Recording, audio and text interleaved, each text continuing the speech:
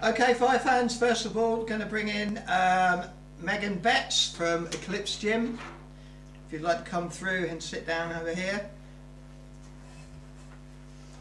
There we go, get you both sitting in here and you come. That's it, good. I remember you last time. Do you remember me? Yeah. Come in a bit closer. Sorry. Everything okay on there? Yeah, good. Yeah. We'll do this again in a minute when we get the other one in. Actually, maybe come in a little bit more just to the works on your face. Is that better? Yeah, that's fine. Okay, fight fans, I'm going to call them again. Hang on a second.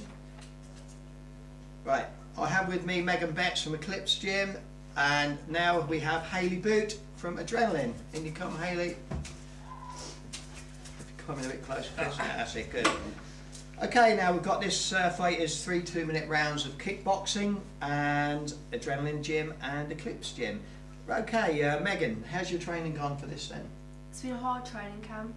Been training for about 8 weeks since we know about it, and just constant. Yeah. Well, you come from a good gym. I've known him since I've been in the fight game years and years ago. Amazing trainers, really good gym. So I'll definitely know that they put you through it, haven't they? Yeah, definitely. Yeah. Is there anything you know about your opponent that you're going to be fighting? I'll come through training not knowing anything, so just going into the fight just like a normal fight. Yeah. Just however it goes, have a game plan as you work through it. Yeah. Yeah. Good, good. Well then, Hayley, how's your training gone then? Very well. Yeah? Very hard. I don't get a lot of speaking out of you when I interview you, do I? It's no. It's been a good training camp. He's pushed me really hard, so. Yeah.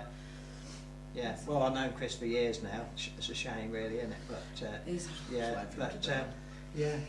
No, how's the training gone, Chris? No, it's been good. I mean, I put it out there. It was after a 58 kg girl. Because it's hard to match girls. There's girls out there and they're either really experienced or they're not quite ready, especially with like life commitments as well, you know. And then I had a call off the trainer. Well, Kyle actually called me and said, look, I've got Megan.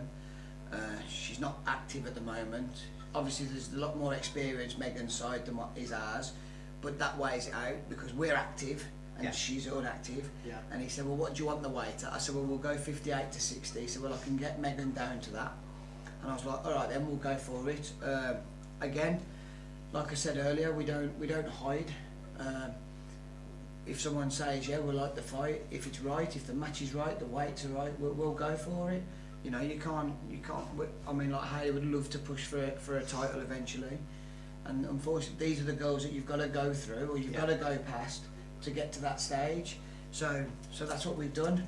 And you know, to be fair, they are a professional gym. They're a creditable gym. Very. Yeah. And you know, if anyone knows them, they know that like they're as up for it as us. They're proper fighters. So I'm excited. You know, again, we've got Jason Ross and his judges.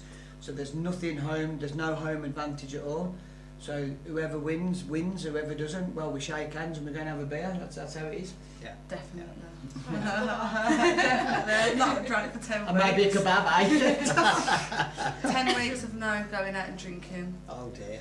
Anyway, I'd like to wish you both the best of luck. Thank you. And let's get you both up here like this and get you a nice pose together. We move out of the way.